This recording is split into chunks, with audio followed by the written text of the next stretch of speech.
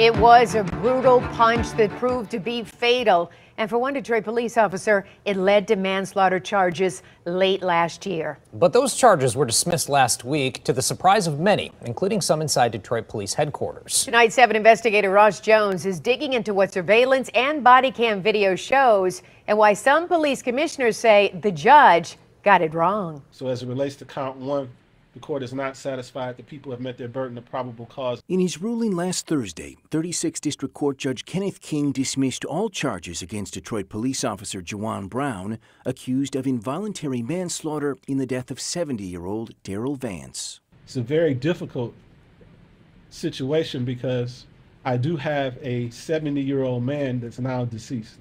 But the question is, did he cause his own peril? Vance died after being taken off life support following an altercation with Officer Brown in September.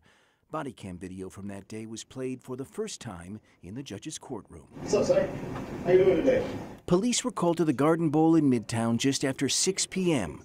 The 70-year-old Vance was drunk and belligerent, staff said, and refused to leave. You're walking down the sidewalk. Now put your hands on me again, and it's going to be some.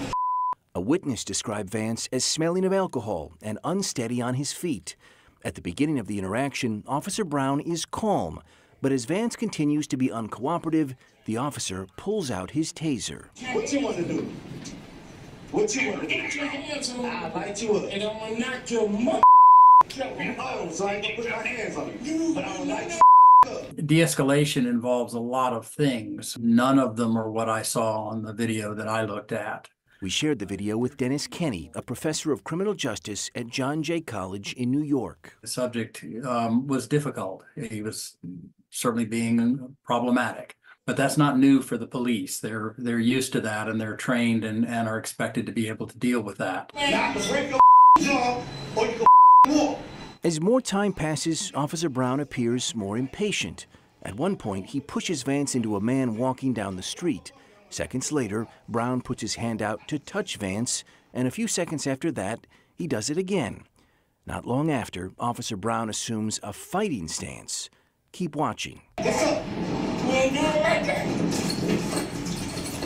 After being punched, Vance lay motionless in the street after striking his head on the pavement.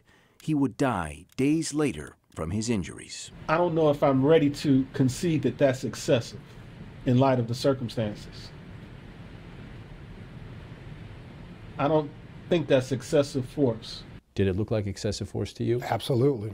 No doubt. No doubt. We showed the video to Police Commissioner Ricardo Moore, who helps oversee DPD, along with Commissioner Willie Bell, who spent 32 years on the force. I strongly disagree with the judge's ruling. That was extreme excessive force. Both disagreed with the judge's ruling and what he said he saw on video. In court, Judge King said the officer's actions were justified in part because he didn't throw the first punch.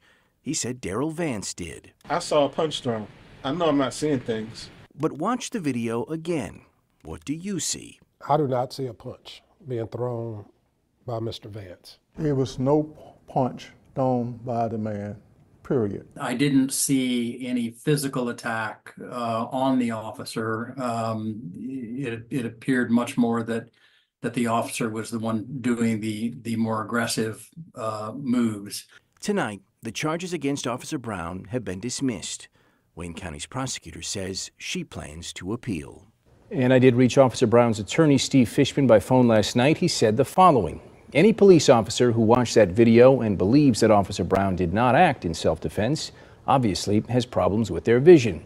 When citizens call police officers to a scene, they expect them to do something, and that is exactly what Officer Brown did. Judge King was correct in his analysis, and he will be affirmed if the prosecution decides to appeal. And as we mentioned, they say they are going to appeal that decision, and DPD has terminated that officer. They say we'll see whether or not he's able to get his job back through arbitration. DPD obviously has an issue with it, and it's hard to argue that that's de-escalation no matter what. That's what every expert I've talked to has said. And you can look at the video and judge for yourself, and it's pretty clear. All right, thank you, Ross, always for your good work.